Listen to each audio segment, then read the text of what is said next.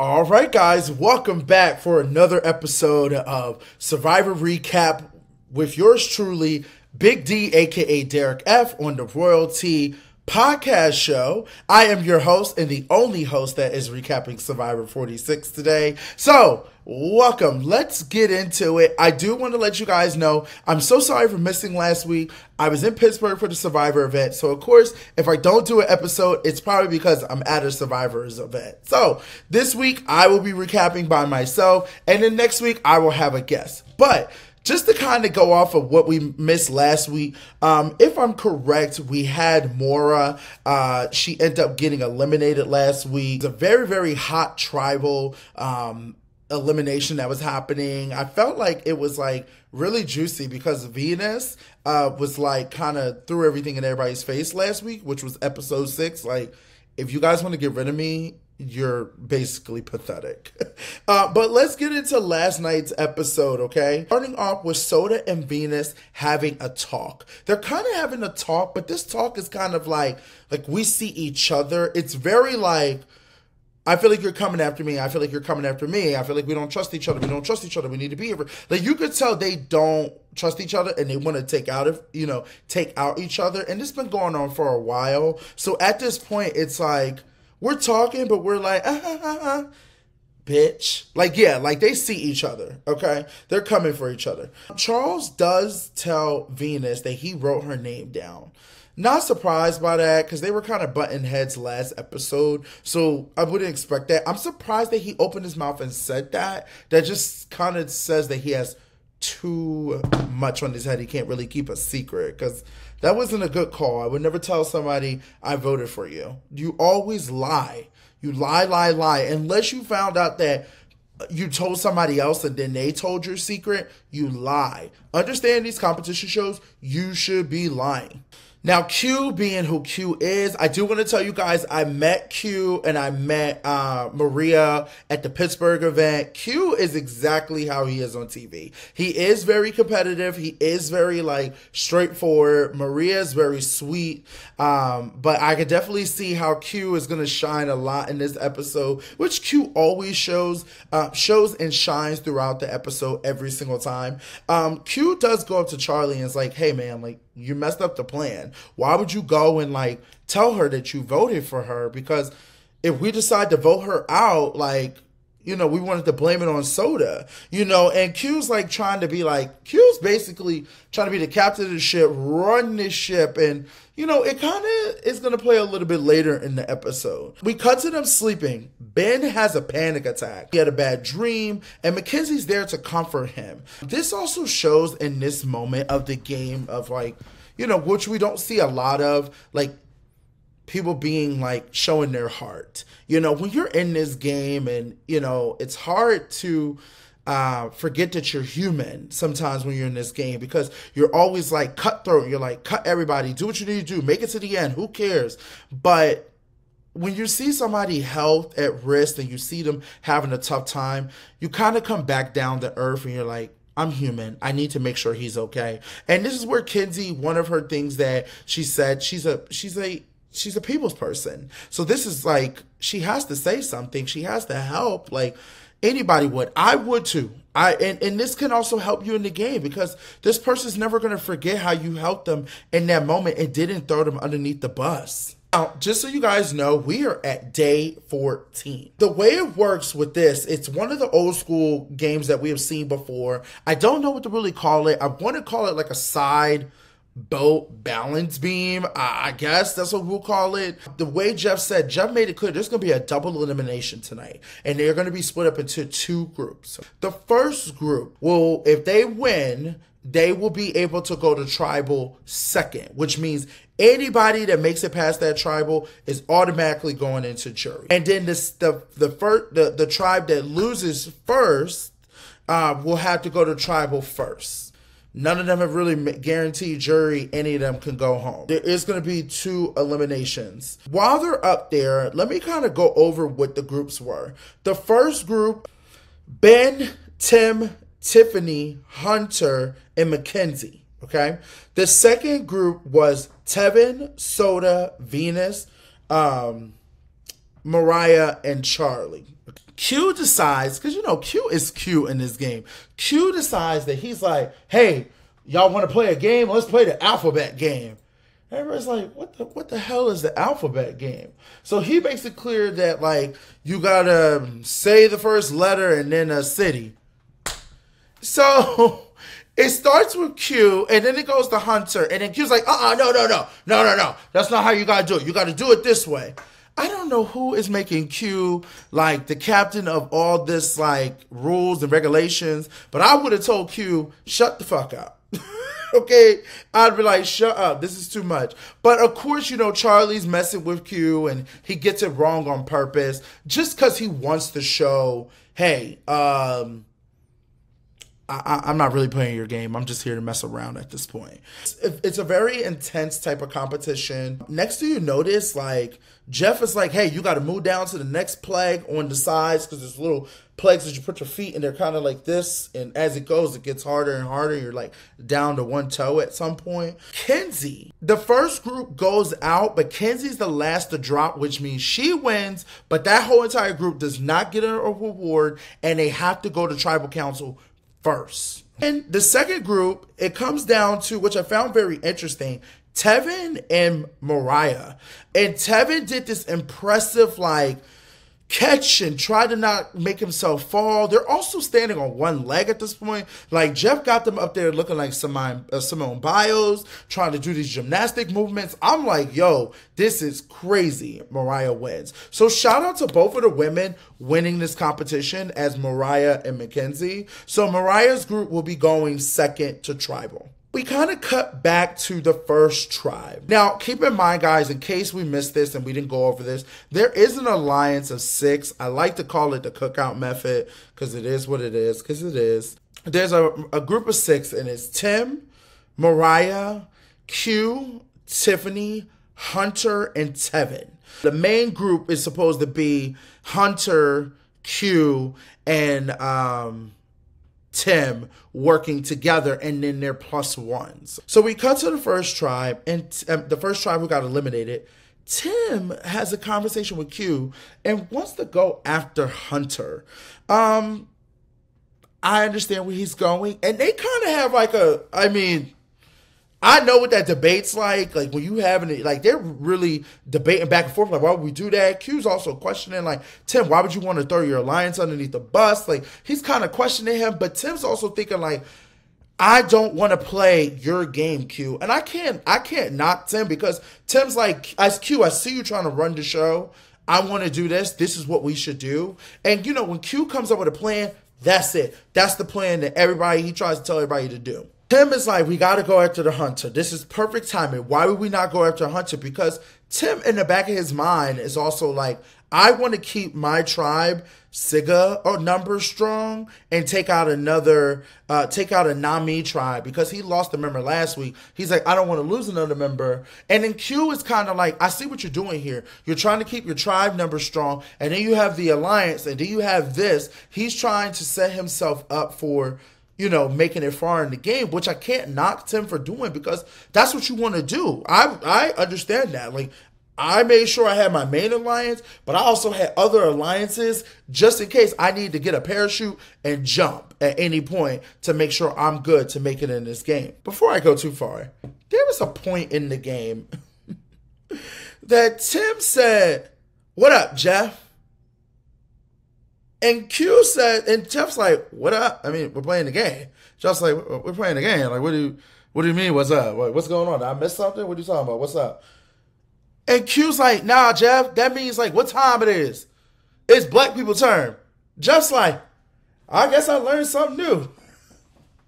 The fact that they're teaching Jeff like just the black lingo and how we talk, you could definitely tell like which I love seeing the reality shows like Big Brother and CBS, and also I hope Amazing Race 2 is now showing more of the POC side of things and how we talk and our lingo and things like that, because that was just such like a great moment to me. But I'm also like, as we used to say in the Big Brother house, to each other. Y'all players are getting too damn comfortable. Okay, y'all getting way too comfortable. All right, but I found that to be funny. And the black people were talking tonight. I will tell you that they were definitely talking up a damn storm. I want to cut to the other tribe. They had their dinner. I mean their food, their reward. They go back to go back to their what do you want to call it? Camp. They go back to their camp.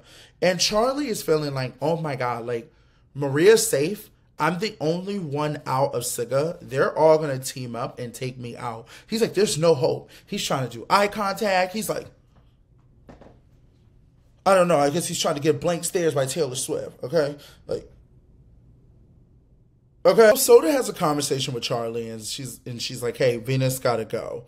And Charlie's kind of like, oh, this is great. Like Venus has to go. This is wonderful. I'm gonna have a conversation with Maria. But then Tevin also has a conversation with Charlie and lets him know at this point, I'm cool with Venus going, but I really want Soda out because Soda is a big, big threat. She's a social threat. People like her. They're into her. He knows if he doesn't get Soda out, Soda is gonna be a problem for his game later on in this game to get out, and he needs to be the only person here that's more of the communicating with everybody because Soda can convince people to do things. He sees her as a threat and sees it all the way of her making it to the end. So he tells Charlie that. So Charlie's like, wow, I got so many options. I got Soda, I got Venus. I don't know what to do. So then Venus is also trying to find a way out of this too. So Venus decides to go have a conversation with Maria.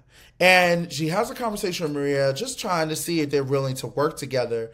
But, you know, Venus' approach can be very direct, which is fine. And some people might find that aggressive. You know, there's all different type of players in this game of Survivor, and also all type of players in the competitive world of Challenge, Traders, Big Brother, Amazing Race, Survivor, all that. So when you look at these shows, you're kind of like, yeah, so when you see people that come different approaches, it depends on how you speak. Now, no matter what, Venus doesn't know that Maria's in an alliance with Tevin. So Venus comes over and she's like, we need to get rid of Tevin. And Maria's like, oh, do we? So then Maria's already on defense mode. So it's kind of like it kind of sucks because I know Venus is like, this is great. Like, she knows none of these people. She thinks nobody's working with each other, but it's kind of like she kind of shot herself a little bit in the mouth because it's like, damn, they're working together. And Maria's like, we're definitely not getting rid of Tevin for sure. Maria does call out Venus when she's having a conversation with her, Venus, and Charlie. And she's like, you know, I felt like you didn't give me a voice. You made me feel very like I had to go the route that you wanted to go. And then Venus is like, what are you talking about? What are you talking about? She just doesn't get, her delivery could be a little bit strong. And then on top of that, like, they're working together, so there's not really you can do. So that's why I always try to tell people, when you're in this game of, when you're playing these competition shows, you have to kind of, what's the word? You got to kind of finesse what you want to do. You gotta be like, instead of being like, hey, I want to go after Tevin, she could have been like, what do you guys think? What's the best play? Like, I'm open to, like, you gotta kind of kiss people's ass and then be like, you know, I am on a tribe with 2 members. You know, I really would like, you know, whatever you guys think is best. I don't want to go home, but, you know, I'm okay if it's Tevin, you know, Soda. They're both a threat to my game, and I feel like they'll be a threat to your game. But it's the way you deliver things. You saw I delivered that, and then when you see them like, interesting, I don't know. Then you can sit there and say, how do you feel about, you know, Tevin? What do you think? You got to deliver in a soft way. It's just how it is. You got to be fake. That's how it is. And no one's saying like, oh, being fake, you're not being yourself. You are being yourself. Cut back to the other tribe. Tim talks to Tiffany and Q about Hunter. They're kind of like, why are we getting rid of Hunter? But also, it's like, it feels like they're kind of like no and then yes. And it seems like it's going to be between Ben and Hunter from the Siga tribe. Q is barking orders at the Yangyu tribe, his purple tribe, which is Tiffany and Kenzie. He's like, we're doing this. But Q's like, 1 minute, we're doing this. Q's like, we're doing this. Like, Q changes his mind every time when it comes to a vote. I would be like, I don't know where I'm voting, but I gotta vote with my heart because this dude keep changing every 5 minutes. But the way that he's delivering these votes to, like, the way he's delivering his demands to the people on his team, it does come off very like, okay, like you're not barking the orders, like you're not running the show here. And it was just so funny because Kenzie at one point is like, I wouldn't be surprised if Q came back here and said, vote me out. Knowing how Q is, that's the type of stuff that he would do. So I don't blame her for saying that. But he can't be barking orders at the women in his tribe thinking that he's calling the shots. And he thinks that he's calling the shots. And I have to say, I can't get mad at Q because he is playing a good game. But the downfall is if he does not work well with his 2 members of Yanyu, they're going to be his downfall because they're going to cut him. We cut to the first tribe. Now, the first tribe that has to go in is basically almost all the men. So it's going to be Ben, Q, Tim, Hunter, and then Tiffany and Mackenzie, okay? I still don't know where these votes are going to go. Felt like it was going to be, because of the way they were kind of talking, and they always do that when we're watching this show, I thought it could have been Q for a second, the way that Kenzie and Tiffany were talking. Ben does have an emotional moment. He talks about how, like, you know, Kenzie being there for him when he was having that moment and being a human and made him really, like, touch his soul. He gets a little bit of emotional. Kenzie's like, yeah, that's what I do. Like, you know, I love people. I work, you know, in a field where I'm always connecting with people. Ben has that moment. Then Jeff goes into his famous questions. Q, what do you think? And Q's like making it clear that, you know, we got to get rid of somebody to keep the tribe numbers the same and things like that. And Hunter's also like confused because Hunter is like, I know I'm on the chop block, but I got an idol. I don't know if I should play the idol. He don't know what to do. But when I'm watching this tribal council, I was so glad that Q did clean up his mess by sitting there and saying how Kenzie, because Kenzie has a moment like, I'm so sad, like I don't want to give rid of any of these boys, like all these boys helped me get to where I'm at now today. We won last week, you know, now I gotta vote one of them out, like this is horrible. And she's just kind of like at this moment like, I know I have to get rid of one of these people and it's so sad and I appreciate everything they do. And you know, Q gives Kenzie a moment and says, hey, she did great. She kicked all our asses today. Really praises her. And I think that helped a lot with how he was acting before to kind of show Kenzie, like, I got you, girl, which was smart. I'm glad that he did that. Tim comes out. He's like, I'm swinging at Hunter. I'm making it clear that Hunter's won all these games. Hunter's going to do everything. He's going to blow through this competition. We have to get rid of Hunter. We got to get rid of Hunter right now. Hunter's like, oh, I mean, we can get rid of you too. So they're going back and forth. And when it's time for tribal council, guys, Tim goes home. Tim does go out by saying, you know, in his green screen or his after moment, whatever, he said, I played this game not listening to anyone telling me what to do, which I think was shade toward Q. Which I understand that because when you stand on your toes, you really want to stay on your toes. It's hard when you got 2 people trying to call shots, which I know what that feels like. When you got 2 people trying to call shots in your alliance and then, you know, you butt heads. That's what happens. Now we're cutting to the other tribe. The other tribe, as I mentioned before, and I'll go over it again, I've had Tevin, Soda, Venus, Mariah, and Charlie onto the tribe. Going into this, before I cut to this, Charlie does say in one of his green screen moments, he also tells Maria, I'm voting however you vote. You're my number one. You're who I trust. I'm voting however you want to vote.